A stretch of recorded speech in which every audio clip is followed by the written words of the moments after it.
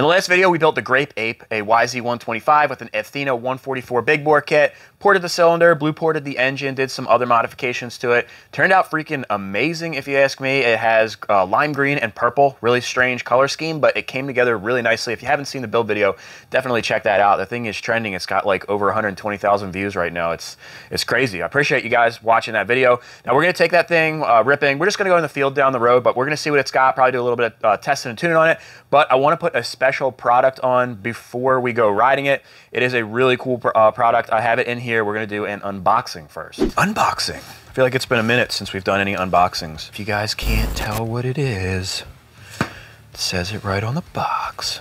I am super excited about this. I've been wanting one of these things forever. Nicely boxed. Ooh, this is a premium product, man.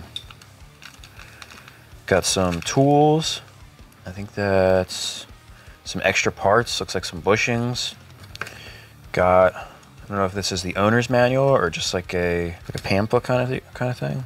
Oh man, oh, I just gave it away. Got some more stuff in here. This looks like for our cable adjustment. Another cable adjustment, I guess if you have a different, so this is for, okay. So this is like depending on what kind of throttle you have. If it's threaded, or if it's the kind that just floats. All right, the warrior's weapon. This is awesome, man. This really is. This is like, for me, this is a privilege, man. This is, wow. The finish on this thing is crazy. Like the precision is just awesome. See, it's got the adjustable throttle. Wow. This is another one of those products, like, it's hard to appreciate until it's in your hand. It's just, you can feel the quality. All of the machining. You can tell cheap billet parts versus premium ones in the edges. But a lot of that, like, you can't see it. You can feel it though. It's just really, really precise. Now I'm gonna go into more detail about this throttle and explain to you guys a little bit about what goes into these things and the special features that they have, because there's quite a bit that goes into these. And also there is a sale going on next week that I'm gonna tell you guys about, but we're gonna wait until the end of the video for that. First, let's get this thing on the bike and see how it performs.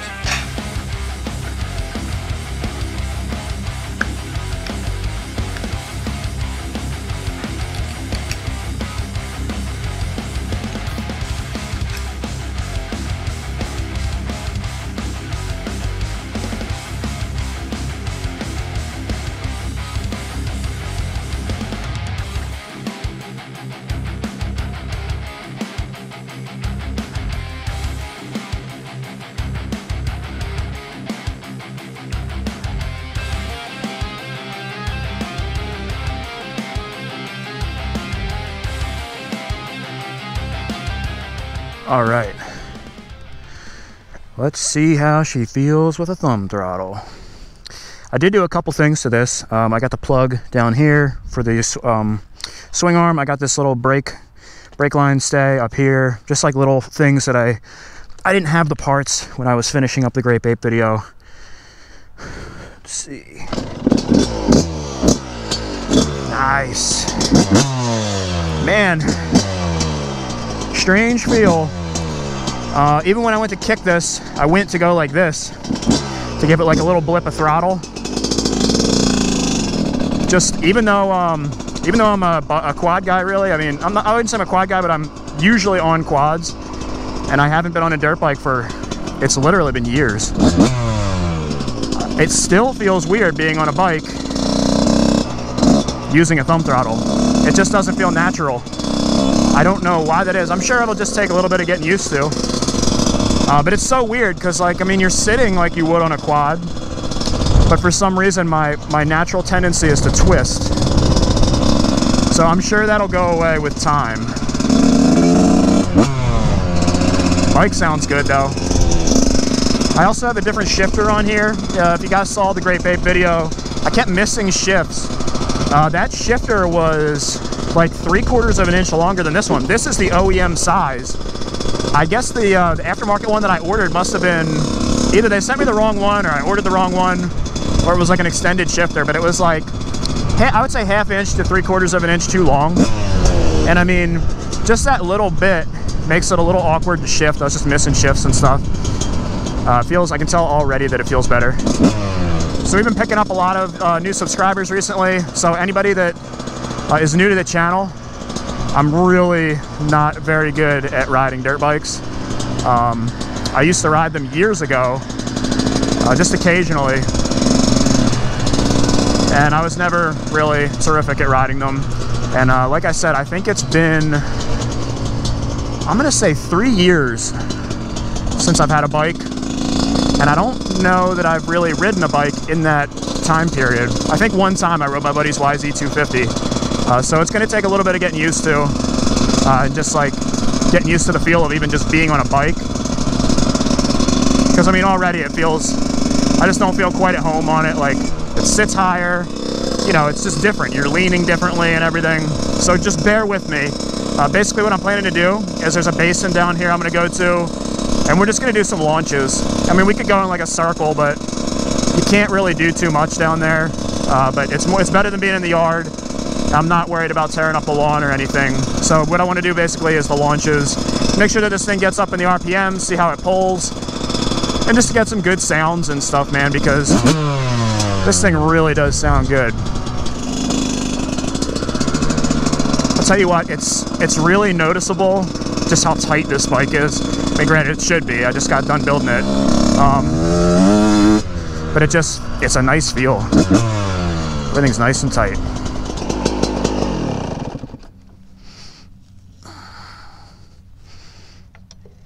All right, so I'm gonna set the camera up here, see if we can get a couple shots launching this thing. Got my little go bag here. Got my tripod, got my jets, all the tools and stuff to change the jets if we have to do that, which hopefully we won't. Man, this thing really sounds good.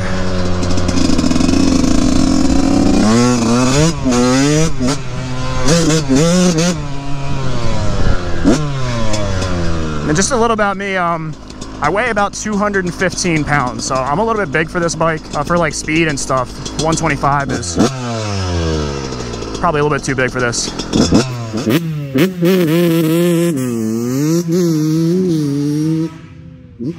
It feels pretty good. I gotta get used to launching this. I might have to back the clutch off just a little bit.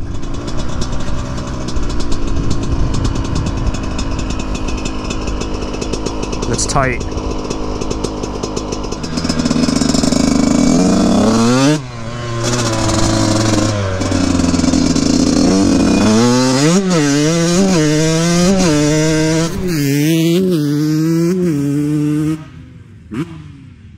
Yeah, man, it feels good.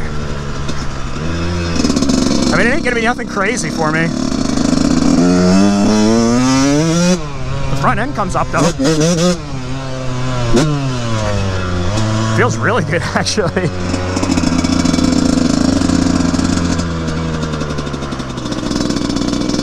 All right, let's see what we can do here. Forgive me, go easy on the comment section, guys.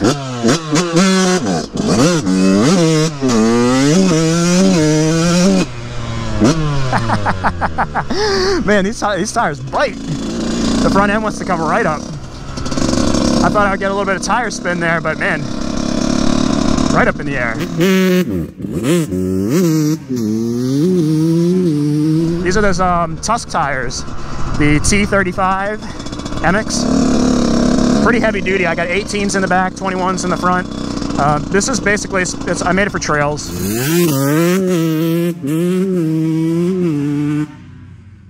I think we're on the money with the jetting. And I wouldn't say it's gutless down low. I know a lot of people that are like, dude, a 125 has 0 balls down low. It's definitely not, it ain't no 450, but it's not like gutless, you know what I mean? As long as you're in the right RPM, and this is a 144 if anybody doesn't know. I ported this, blueprinted the engine and stuff.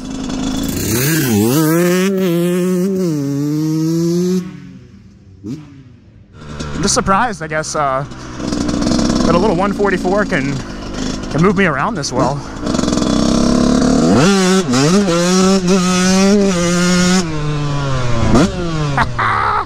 Dude, this thing is awesome.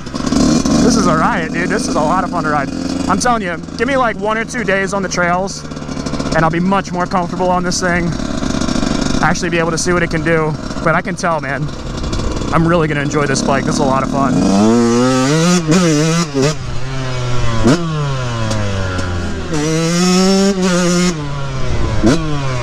The front end comes up in 3rd gear if you're in the upper RPMs.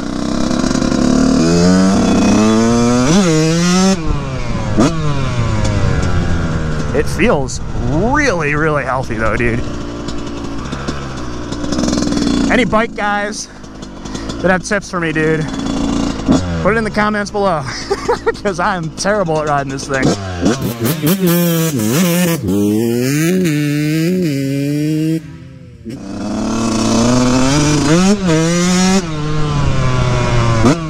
Man, it just sounds so good. Oh man, I love 2-strokes. Dude, it looks weird with a thumb throttle. It's still like getting me. Every time I look at it, I'm like, wait a second. What is that?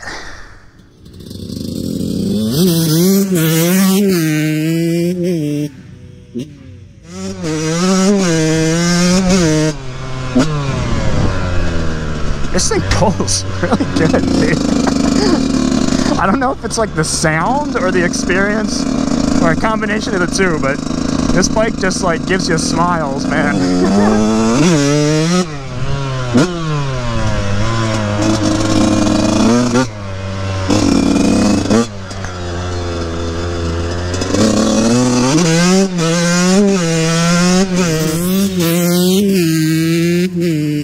Very, very nice. Guys, let me know in the comment section below. Does it sound healthy?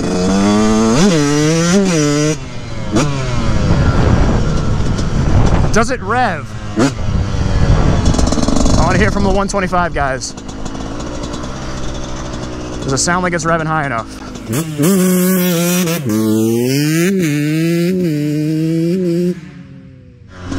It sounds good to me, but the 2-strokes I'm used to listening to are usually 250 and up. They don't rev quite as high as a 125. I know they make a very unique sound. It's been quite a while since I've been on or even around a very small bore 2-stroke.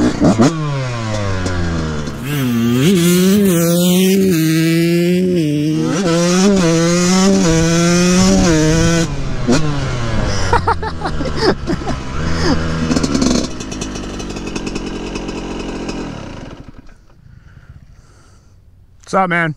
I like your bike. Thanks, dude. I watch your YouTube. Oh, do you really? Yeah. I appreciate that, man. That was cool. A subscriber just stopped by. Lives in the neighborhood. Never even knew it. Had a KX 250F. I just went, see that? I'm going to twist. Still not used to this thumb throttle.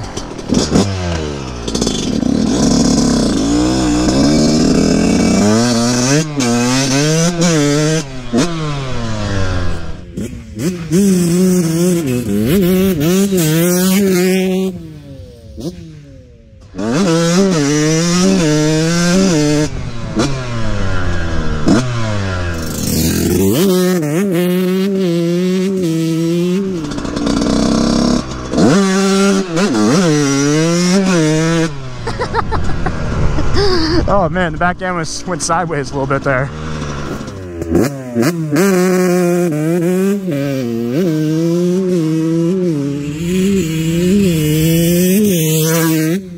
This thing definitely passes the certified fun test. My camera just died, my GoPro, so we're just gonna head back to the garage. This is definitely one of those things though where you would, if you get a more experienced rider on it, you would be able to see the full potential of this thing. But the important question is, how much power do you think this thing makes?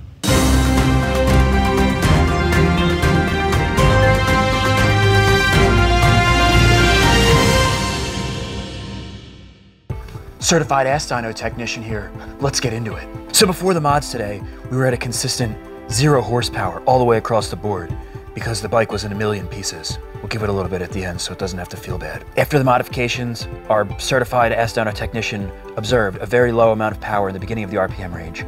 Ballless, if you will. then with a steep increase of horsepower towards the upper RPM range, reaching an impressive 46 horsepower. Then having a sudden and steep drop off as it gets into the over rev range. Now with a more experienced rider, we could have easily doubled this horsepower, resulting in over 90 horsepower from a single cylinder 144cc. You can see the vast improvement over what we had before. We also noted that lowering the gear ratio may have improved the power delivery for our heavier rider. And that is your official ass dyno. All right, so now that we know this thing works, actually I'm filming this before I take it out riding, so hopefully it didn't blow up. But now I got everything taken apart so you guys can see the guts of this thing. I want you guys to see, what goes into these things. So here's the throttle body. You'll notice there's a number on the inside here. That's actually a VIN number. Each and every one of these things comes with their own unique identity number. So this 1900 1019, this is my actual throttle. That's just really cool, man. That sets it apart, not just from other throttles, but from other products. I mean, not too many products come with their own identity number. And you'll see on the throttle cover, they've got that same number there. So it makes it very unique to whoever buys it. These are also made out of 7075 aluminum. That is a super durable aluminum. They're CNC machined, and the coating on this is called diamondizing. Or diamondized coating, but the process I believe is called diamondizing. So you're probably familiar with anodizing. This is a step beyond that. From what I understand, that's a military process, and I don't think any other companies in the industry use that process. It's that durable. It's more expensive to do that coating, but it's gonna last you longer. But that's just another one of those things that makes this a super premium product. Now you'll also notice in here, there are needle bearings. So there's actually, if you guys can see, there's 2 needle bearings in there. I don't believe there's any other thumb throttles on the market that have that. There's usually some kind of like plastic or Delrin bushing in there, which, it's eventually gonna wear away, and you will feel slop in it, like almost across the board. Even if you get a brand new thumb throttle, you'll feel a little bit of slop and play in there. It's just one of those things, man. If you don't have bearings, you can't get that super tight action. And the reason manufacturers don't use it is because it's expensive to make. They have built-in seals in these bearings. So they're gonna keep out sand, dust, grit, and grime, and make these bearings last as long as they possibly can. You're also going to want to maintain these. You always want to lubricate anything that's got motion and friction. You want to, or roller bearings, same thing. Ball bearings, they all need lubrication. Of course, those are replaceable if for some reason they are to wear out. So that's another one of those things where, a traditional throttle, the body may wear out. You get the bearings that are replaceable. Now also to go with the body, there are adapters. This will extend in case you have a really long throttle cable. And then there's also this other adapter for, if you've got a floating cable, like, I don't know if that's really what it's called. I think it's called like a floating cable. It doesn't thread in, it just sits in there. I believe the Predator was like that. You've got this adapter here. So it's in an effort to make this thing as universal as possible. It can fit quads and it can fit dirt bikes. And now for the actual thumb portion, man, what a premium piece. You really can't appreciate this until you get one. This is an adjustable thumb throttle. It's adjustable in 2 ways. So you have your post right here that goes in the throttle body. Actually, I believe it goes this way. And then this slides on here, and you've got set screws on it. So you can lock this into position, and you can adjust it up or down. So it's gonna be tailored basically to your thumb, your hand size. So if you have like smaller hands or larger hands, some people have like real long fingers. You can make it the way that you like, or your riding style. And then it's also adjustable. It pulls down like this, and there's a little pin in there. You can adjust it forward and back. So you have 3 different positions. That's furthest forward, middle, and back. Now that may seem kind of silly, and it's not. When I saw like pictures and stuff and videos, I wasn't sure, if that would be sturdy, but it's a very strong tension. That's not going to come out while you're riding or anything. But what's nice is with the factory edition, if you are afraid of that, there's a set screw right here, so you can lock it into position. If you're doing long trail rides and you're going to be sitting a lot, you might want to set the throttle 1 step further away. Like let's say you're standing, your position of your hand might be like this, and when you sit, your hand comes down like this, and you have a little bit more actuation with your thumb, a little bit more range. So that's what's nice is on the fly. If you get to that sitting portion, you can set it out like this, and if you're standing up riding aggressively, you might want to move it a little bit closer. Or if you're riding a much faster section and you're going to be in the upper RPM range, it sucks when you have to like really, go to the full RPM range and you're stretching your thumb out, especially if you're standing. That's hard on your wrist. So if you're going to be in a section where you're going a lot faster, set it to the furthest forward position so that you're grabbing the throttle further out instead of grabbing it here and you really have to extend it. Let's say we'll do it with the adjustment. Like so instead of grabbing the throttle here and really having to push it, you can actually bring it closer to you so you don't have to press quite as far. So it's just a nice adjustability thing. You're not going to find that on any other throttles. I just think that's super unique, super cool. And it also comes with 3 Allen wrenches. I'm going to be using my T-handles because I'm a snob, but it does come with the stuff to get the job done. I'm going to assemble this thing on the bench just to show you guys how this works, but typically you'd put the throttle body housing on first and then, you know, build it from there. First thing you want to do is lube up your bearings. Now, like I said, you can use like any kind of lube that of your choosing, but Robert likes to use chain lube. I'm going to use some bearing grease, and I'm going to fish it in there with a screwdriver, and I'm going to try my best to pack it. It's really difficult though because this is a very small application. Now we've got a little, I believe this is a copper washer that slides in place, and it's going to, but there's a nice little recessment, fits right in there. We have these set screws here. You want to make sure they're backed out enough so that it can fit on your post, and I'm going to put a little bit of blue Loctite on all of these. Here's our post. There is a little ring on the bottom here. That's going to stop this from sliding off if for some reason your set screws do back out. So that's going to come through the bottom like so. That's a nice snug fit. Now we'll push this into our bearing. Go easy with this because you don't want to roll the lip of your seal. Man, that's nice. You've got the actuation arm. You can see a little square portion here. You want this facing up like so. Clip that in place. Goes down like that. Then we've got another brass bushing up top. It's tapered to fit our flat top screw.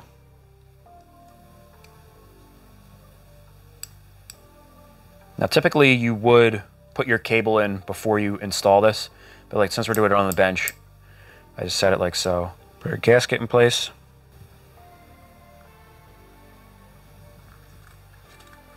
And then of course our clamp. This would have already been installed if we had put the throttle body on the machine first. And it's as easy as that. And then of course you can do your adjustments where you want it to sit this way. And you can also do the adjustment up and down as well. Really nice throttle. Now, if you're looking to get yourself an Hermosi thumb throttle, the price is hefty, I'm not gonna lie. But now that you've seen all the features, there is justification for it, man. You can see all of the time and effort that Robert puts into these things, and just the quality, it's there, man. The original thumb throttle is gonna be $219, and then to get the factory edition like this one, which is gonna give you a little bit more adjustability, the ability to lock the thumb throttle in position, you're also gonna get a lifetime warranty with this. This one's gonna come in at $289. Now, if you're looking to pick one of these things up, wait a couple days because next Wednesday, the 24th, Hermosi Throttles is doing a promo on these things. You're going to get 25% off. That sale is going to run until December 6th. You can pick them up on Hermosi's website. I will have that linked in the description below. If you guys are looking to support fellow YouTuber Pete Hager, you can pick them up on his website as well. It's going to cost you the same on either one. You can get those at petehager.com. And last but not least, I'll give you guys an update on the 400EX. That is the next video, let's hope, the next project that we're doing. I'm planning to do it just like the Grape Ape, one long video from start to finish. I'm going to give you guys a quick snippet of that right now. All right, guys, check it out. Here's the 400. I have been doing a ton of work to this thing. It's going to be hard to really tell exactly the transformation that this has gone through until you watch the video, because there's a lot of like, well, you get to see it before and all. The A-arms, I cleaned them up. These cleaned up really nicely. The frame, I've been cleaning up. Like up here, we had those tags. I took those off because they were just torn and tattered. There was no bringing them back to life. Cleaned that up really nice. That just cleaned everything up. Like this wasn't even bolted on. I bolted that in place, cleaned the brake lines, put these little brake line stays on just to clean up the look of everything. The steering stem, this had obviously rolled at some point in time. If I can get this gas tank to just stay. But yeah, this had rolled. So I straightened the frame by putting a jack. I had to take the carburetor and stuff off. I put a jack up against the frame. You'll see it in the video. Press that forward. Some of these welds were cracked. I re-welded it. Put some reinforcing welds in here, just little tiny ones, and welded this side too. Engine is entirely done. Got the 426 kit on there from BP Racing. Ported the engine. Got my little logo on there. It's a pretty aggressive port. I'm really excited to see how that works out. Got the stage 3 hot cam in there. Can't talk about the engine too much. You'll have to wait for the video for that. Got the brand new HMF from Lion Parts on there. That thing is clean. The swing arm, this is what I'm going to be doing later. I'm going to clean that up. I think I can make that look just as good as the A-arms. And then the axle, I'm going to refinish, make that look nice. So basically like this portion back here, I haven't touched yet. So I'm going to take care of that. Got a brand new battery in there. Any parts that were missing, got all new OEM stuff on there. A carburetor from Zoom Zoom, that is an OEM replica carb. You can see the top end is entirely new, literally from here up. Blueprinted everything, ported the head. It's gonna be freaking sweet. Got my hour meter on there. Cleaned up the wire harness. Just a lot of stuff has been going in, like little parts like this. Refinishing them. This was actually stuck onto the plastic. I haven't tightened that down yet. But this was stuck on the plastic. The bolt that goes through there was stripped and it was just spinning. It wouldn't come out. And then over here, working on the shocks. I've cleaned these. They cleaned up really, really nice. And I'm working on polishing, making these all nice and clean, but I'm in the midst of doing that. You can see like down here, not quite done yet. And I'm gonna clean these up. I'm either gonna make these like a brushed color or I'll polish them up. I might polish them. That could look actually pretty sweet. And then what I'm doing is I've got these clamps coming in the mail to hold them kind of like that. It's going to make it look like a piggyback instead of the remote reservoir. That will be here Monday. So that's why the video is a little bit delayed. I have a couple parts that I'm waiting on. Another thing is I went to put these pegs on. I refinished them and everything. Redid the shifter, the foot brake. And look at this, dude. They're both right side pegs. And what's funny is the left side peg is the one that I needed to be replaced. Go figure. But these are actually 450R pegs. It's an upgrade over the 400EX. So I ordered another set of pegs. Those I think will be here tomorrow, luckily. The steering stem, if you guys remember, that was bent. Dude, literally, I mean, even I'm surprised how straight that came out. That I did that in the 12-ton press over there. Really worked out great. I got the DRW case saver I still have to put on there yet. Refinished the clamps up there. Refinished all this stuff. Just trying to make it look as clean as possible. It's not a total restoration, but you know, I want it to look nice. The Nerf bars, I refinished those. These were really cruddy. They came out really nice, and I have a new set of nets on the way. So that's the deal with the 400. There's just a couple more things. I could finish this in like a day, but I have to wait for those parts. So I believe the parts will be here any day now, so this video should be up next week. So there you have it, guys. I will see you in the next video. Please consider hitting that thumbs up button if you enjoy these videos. Also consider subscribing if you want to see more content like this. And if you're looking to support the channel even further, there is also the option to join. Love all you guys. I will see you in the next video. Peace out.